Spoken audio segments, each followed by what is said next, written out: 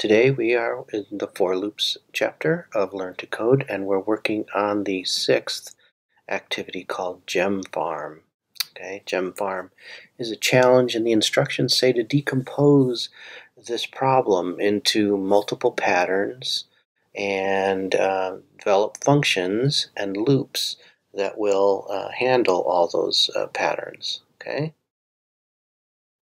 so what we've got here is our end goal, of course, is to clean up all the gems and all the switches. There are 6 gems and 6 switches we need to get. If we look at this, the 6 gems are all on the right-hand side of byte, and the 6 switches are all on the left-hand side of byte. So it might make sense to maybe start off thinking about this in terms of, let's clean up all the switches first, toggle all the switches on, and then let's handle collecting all the gems. That would be a reasonable thing to maybe start thinking down that path. And if that doesn't work out, we'll think of some other way to do this. Maybe try it by row. Maybe we'll say, well, let's try cleaning up the row that byte's on right now, all the switches and all the gems, and then we'll move up to the next row and clean up all the switches and all the gems on that row, and so on. So it's always okay to think of one possible way to solve it, and then if you're not liking the way that's going, switch over to the other method. All right, so we said we're going to try to maybe tackle the toggling the switches first. So again, let's break that subproblem down into even more subproblems, and that is to say, here if we want to tackle the switches, it looks like there are 2 switches on each row. So maybe one plan might be, let's get the 2 switches next to byte, then let's move up a row and get the 2 switches to byte's left, and then let's move up a row and get the 2 switches to byte's left. Okay, that certainly seems reasonable. Now to do that, we're going to maybe develop a function here that it looks like something we do over and over and over again is get 2 switches in a row. Okay, so let's go ahead and start by developing that function. Okay, and let's not worry about which way byte is facing right now. Let's just assume that we're facing the row of 2 switches that we want to toggle, and what would we do to handle that? So func toggle 2 switches. Okay, and we're going to assume that we're facing those switches so we don't have to turn or anything at the beginning. Now we want to, of course, move forward onto a switch, toggle it, and then move forward on to the next switch and toggle it. But since those 2 things are, the same, let's not write them all out. Let's write them in a for loop. Something that will do 2 things at a time. So for I in 1 ... 2, we're going to handle these 2 switches that will be directly in front of us.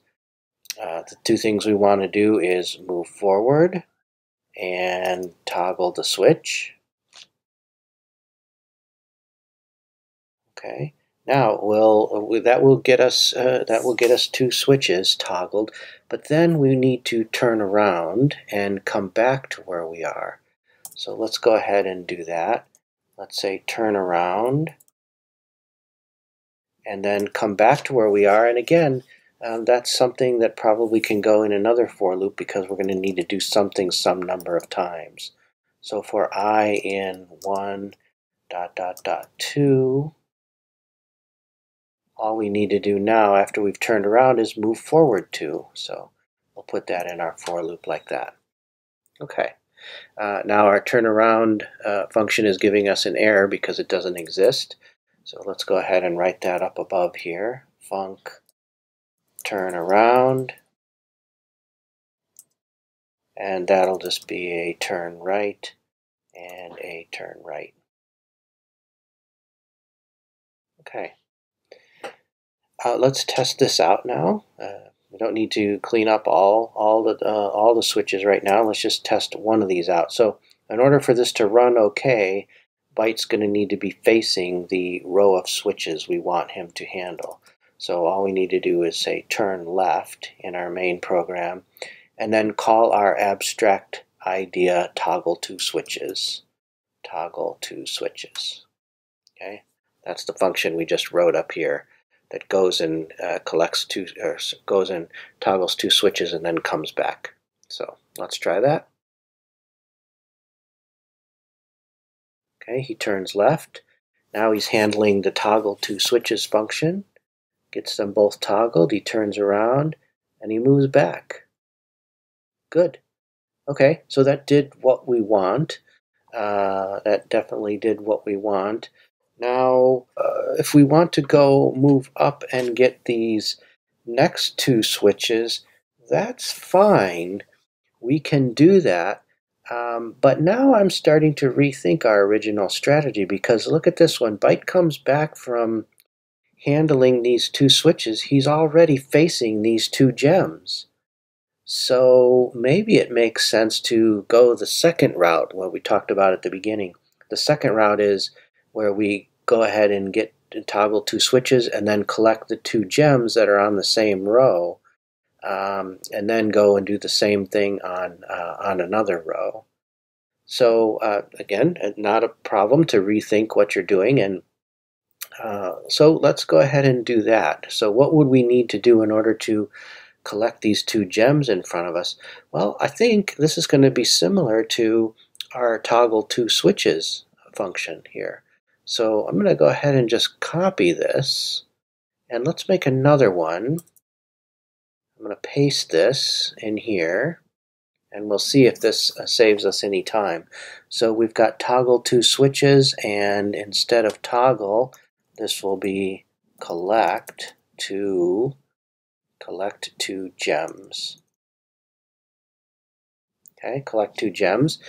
And the idea is the same. We don't want to worry right now about if we're facing this, but we're going to assume at the beginning of this function call that we're facing the row of two gems.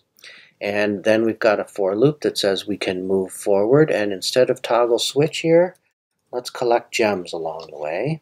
Move forward, collect gem, move forward, collect gem, then turn around, then come all the way back with two move forwards. Okay, so if we were to maybe clean up a whole row, now cleaning up a whole row, if we're facing switches, would be just to toggle two switches and then collect two gems.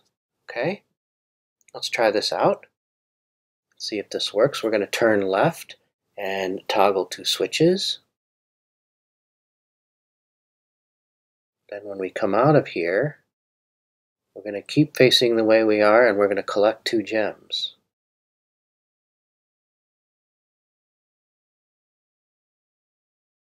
All right, that's great.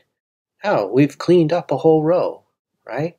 We could, if we want to, combine these two functions up into an abstract idea of cleaning up a row. In fact, let's just go ahead and do that.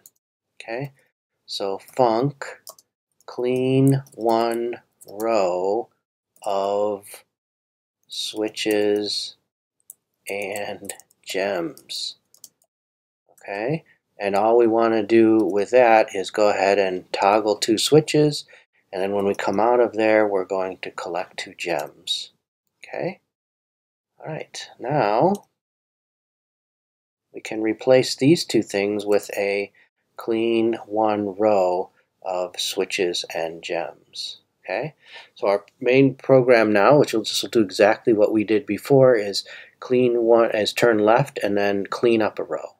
Okay, now when we're done cleaning up a row, look at this, we're facing to the left here. And our next goal will be to come up here and clean up this second row. So in order to do that, well, that's not very tricky at all. We just need to do a turn right, move forward, and then turn left again. Now after we turn left, we're facing the second row of switches, so we can just call our abstract idea cleaning one row of switches and gems. And when we're done with that, we want to turn right again, move forward one, and turn left again so that we're facing the next row of switches again. But now you can see we're sort of repeating this idea of turn left, clean the row, turn right, move forward. Turn left, clean the row, turn right, move forward. So really, this whole sequence of things, this sequence of 4 commands from turn left, clean right, clean row, turn right, move forward, are going to need to be repeated 3 times because there are 3 rows we need to get to and clean. So let's just go ahead and put that in a loop, right? So for I in the series 1 to the sequence 1 to 3, we will grab this and include those 4 commands in that for loop. And then we'll get rid of these down here. Okay, so those are all in a for loop, and in fact that's the only thing in our main program is this for loop with that goes from 1 to 3 with these 4 commands in it. So let's go ahead and try this. I'll run it quickly. So we'll run faster to step through this code. So he's cleaning up row 1, turned left and cleaned up row 1. And then we'll come back, turn right, move forward, turn left while we clean up the second row.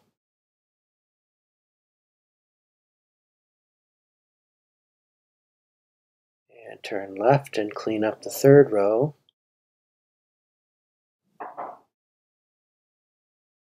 Okay, good. Nice. So that's great. That was a nice, easy way to solve this problem. Made a lot of sense. We've got a nice, short, clear main program here with just the abstract ideas in here, which basically says we want to clean up 3 rows, and the way we're doing this is to face ourselves towards a row, go ahead and clean up the row, and then these 2 commands here basically move us up to the next row and get us ready for that next row. All right? Now, a couple things here. What if you're, we did a couple things extra at the end. After we cleaned the row, in this third row, we didn't really need to turn right and move forward. That's somewhat of a little bit of a waste of time there because it's not actually, we're not getting ready for another row and it's not doing any cleaning. So what if that really bothered you? It doesn't bother me, but if it really bothers you, you could do one thing here. You could say, well, let's change this a little bit so that we only run this actually 2 times through the whole sequence of things. Okay, and then once we run that through 2 times, the only thing we have left to do to clean up the last row is to turn left and to clean rows and switches, like clean 1 row of switches like that, and we don't need to do the turn right and move forward the last time there. So just to be sure this works and we leave off that last turn right and move forward, I'll run this through quickly one more time.